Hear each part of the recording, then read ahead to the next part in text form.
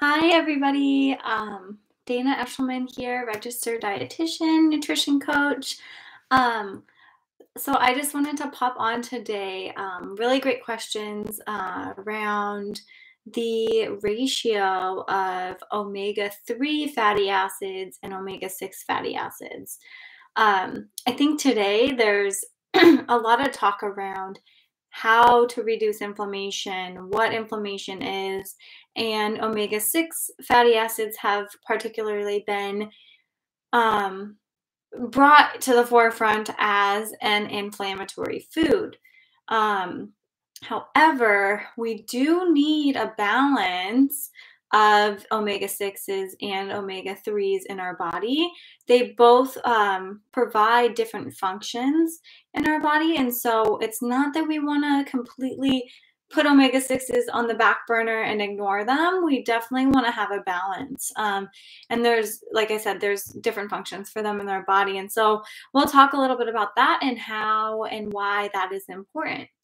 So currently, right now, omega 6s have really been given a bad rap because we've switched to really high animal fat based diet and kind of what is termed the American or the Western diet, right? And so this particular diet has caused a lot of inflammation because of the way the omega 6s are digested and the impact they have in our body. Right now, what we're seeing is closer to about a 15-to-1 ratio. So if we were to look at omega 6s, they would be closer to that 15, and omega 3s are closer to that 1. A more optimal range is around 1-to-1, and some research, particularly cardiovascular research, shows a 4-to-1 ratio, again, of omega 6s being 4, omega 3s being that 1. Um, and so what this has caused over the years and what it's shown is that inflammation leads to many chronic conditions. And we'll talk again more about that later. But I really want to dive into what exactly are omega 6 and omega 3 fatty acids. So, omega 6 fatty acids are what are termed linoleic acid, and or some people will write LA. Whereas omega 3s are alpha linolenic acid, or ALA. And both of these chains are polyunsaturated fats. And the reason why they're polyunsaturated fats is because they contain two double bonds within their chain. So super sciencey that we probably will never need to know, but the reason why this is important is basically how these chains break down in your body and what they trigger. So both omega 6 and omega 3 cannot be made within the body. So it needs to be consumed. And like I said earlier, these both have functions, different functions in our body. So they're both vital nutrients for our bodies to have. But again, it's that balance and creating that balance that is going to help us reach optimal health. So omega 6 fatty acids are particularly needed for proper growth and development. So that's looking at things like our reproductive system, our skin, our hair, our bones. This omega 6 is found in vegetable oil, so things like soybean, corn, cottonseed, those oils. It's also found in nuts and seeds, and it's primarily found in animal proteins. And then omega 3 fatty acids are, and this is most people know this one, is that it's important for cognitive health and brain function, right? Behavior, our mood, our circulation, also skin and heart health. And this is most prevalent in things like your walnuts, flax and chia seeds, and then also those cold water fish. So, salmon, sardines, herring, albacore tuna, river or sorry, lake trout. What else? Oh, and sardines. And then also the things that those fish eat, which is algae, right? And so that is where we're going to find our omega-3s. Omega-3s are going to be best consumed and digested, or most bioavailable is what it's called, in those animal-based sources.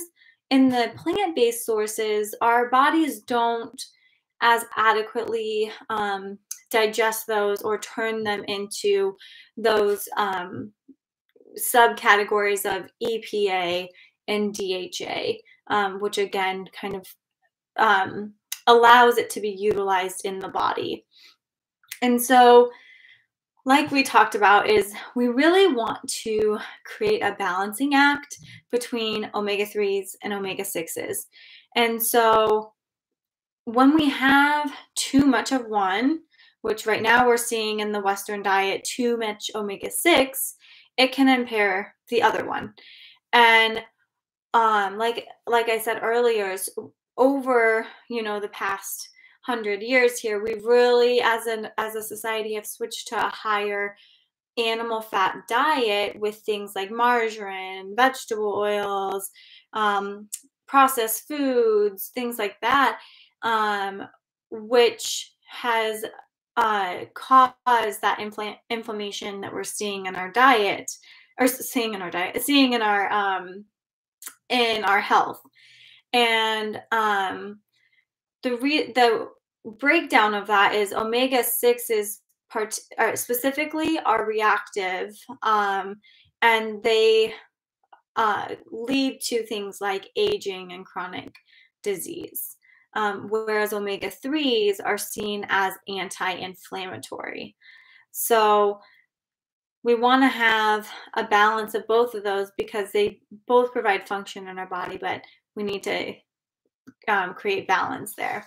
And so how do we do that, right? Some good in terms of nutrition recommendations that you can start to do is aiming for 2 to 4 servings of those cold water fish per week. So again, some of those cold water fish, salmon, albacore tuna, mackerel, herring, lake trout, sardines, algae is also in there, but we also want to be cognizant again that the algae and the plant-based sources are not going to be as bioavailable in our bodies. You also can look at increasing what is the monounsaturated fats, or oils that are also rich in those. So things like olive oil, avocado oil, macadamian oil.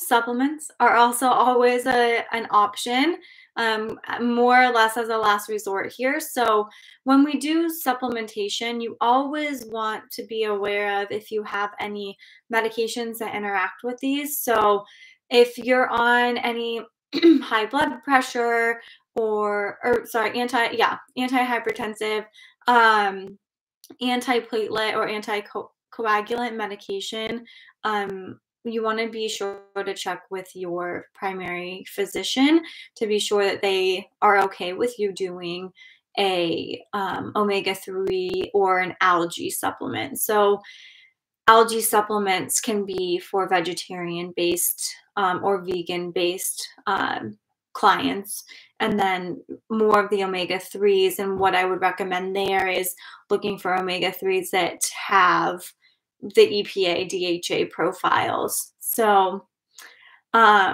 big picture here is we want to start to look at our nutrition and which foods have omega-3s, which foods have omega-6s, and are you having some sort of balance there?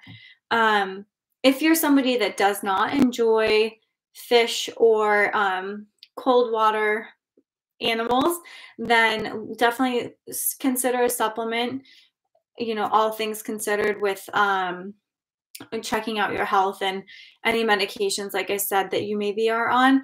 but that can be a good resort as well in terms of having that balance. So, would love to hear your thoughts on this. Let me know if you have questions, and I hope you have found this useful.